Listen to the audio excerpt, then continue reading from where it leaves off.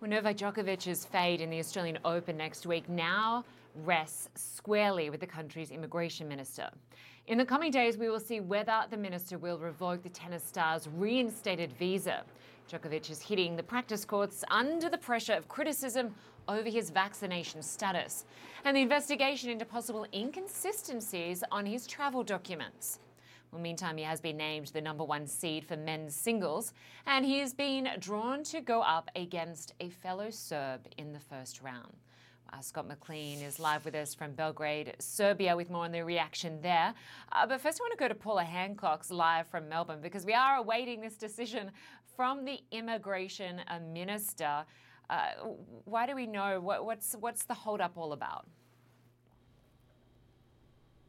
Well, at this point, it's not clear what the hold-up is. I mean, there was speculation he would make his decision, the immigration minister, Alex Hawke, today, or Thursday, I should say. It's now the early hours of Friday, so it appears that it might be in the next 24 hours. The assumption is, with the Australian Open starting on Monday, if he was going to make a decision, it would have to be soon. But we still don't know for sure if he is going to decide to try and revoke the visa of Novak Djokovic.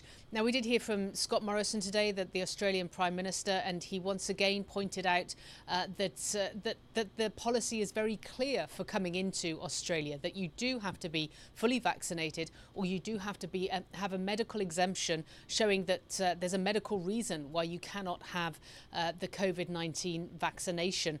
And he also pointed out that having a visa is very different to having the vaccination status of being able to enter the country, answering one of Djokovic's lawyers' arguments that they had a visa accepted, so they thought that he was able to come into the country. But Djokovic himself is continuing to train at the Rod Laver Arena here in Melbourne. He is trying to mentally and physically prepare himself for the Australian Open, which does start in a few days. Of course, it is still in limbo whether he will actually be there. Yeah, exactly. All right, PAULA Hancock's first in Melbourne, thank you. To Scott McLean in Belgrade. Obviously, not a great deal of sympathy for the tennis player in Melbourne, given Melbourne has really lived under one of the longest COVID lockdowns in the world. Surely he's got a fair bit of support where you are. Yeah, and certainly Serbia has had not exactly the same experience as Australia had, essentially being cut off from the rest of the world for the last 2 years. But as we wait for the decision from the Australians, the reality here in Serbia is that there are still some questions about the positive and negative COVID test that Novak Djokovic returned when he was in this country. We know that the Australian Border Force is investigating some of the irregularities around those tests, but so far, public health authorities in this country have said precious little to actually clear up any of the confusion, Linda. Now, the president, Alexander Vučić, he was on public television last night to say that he was proud to have supported Novak Djokovic. He also says that, look, people should get vaccinated. And when it comes to Djokovic's admission that he ended up breaking his quarantine, the president said in an indirect way that, look, if you know that you're positive, obviously you should not be going out. But it seems like the president, like many Serbs, is pretty reluctant to take a national hero down from his pedestal. The streets of Belgrade are filled with tributes and memorials to prime ministers, royalty, and homegrown heroes. But these days, no one is revered quite like Novak Djokovic, the world's #1 tennis player, now struggling to stay in Australia, in large part because he's unvaccinated. You know, we are Serbs. We are on his side, so everything he said is right. It's a private thing, so I am vaccinated, but if you don't want to do that, you know, it's okay. It's his personal choice, and it's an individual thing. That's how most people see it that way here. Serbs are watching this drama down under just as new COVID infections here are hitting record highs, and the Serbian government continues to struggle to convince people to actually take the vaccine. Even today, less than 60% of the adult population has been vaccinated. Do you think that he should have taken the vaccine? I think that vaccine is the poison, so I think that he don't give it to his body.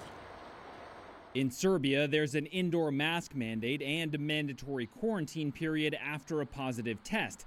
But Djokovic admits he didn't immediately isolate so that he could do an interview with a French newspaper, drawing subtle criticism even from his most powerful defender, the Serbian president. If you know you're infected, you should not go out and infect others. But in Belgrade, outrage is tough to come by. I can't comment, honestly. He's our Novak, after all. Well, then, it was an error of judgment. Oh, well. You're not too upset about it, though? Well, I know about that. He said he had the mask, he was on a distance, and so on. Court documents show that Djokovic tested positive on December 16th and then negative on December 22nd.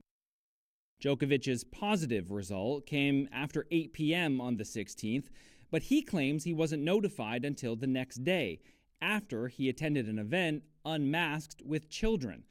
We wanted to see how the testing system works, so we had producer Nada Bashir take the same PCR test in Belgrade. Her result was emailed just 2 minutes after the result timestamp on the certificate, though others who have been tested say the time for results to be emailed can vary widely. The Serbian Public Health Institute did not reply to CNN's attempt to seek clarification.